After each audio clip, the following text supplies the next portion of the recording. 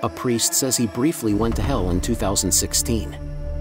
He saw men walking like dogs and heard demons singing Rihanna songs. While many of the most publicized near-death experiences are more positive than this journey to hell, negative near-death experiences also occur. In 2016, a Michigan-based priest named Gerald Johnson suffered a heart attack. He says he had a near-death experience that sent him somewhere he never thought he'd visit, hell.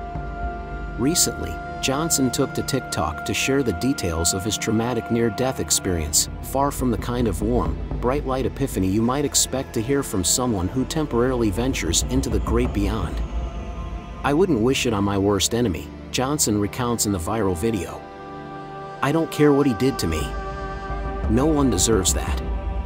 Johnson says that immediately after his heart attack in February 2016, his spirit left his physical body and went down to hell, entering through the very center of the earth. Though he says the things I saw there are indescribable, he did his best.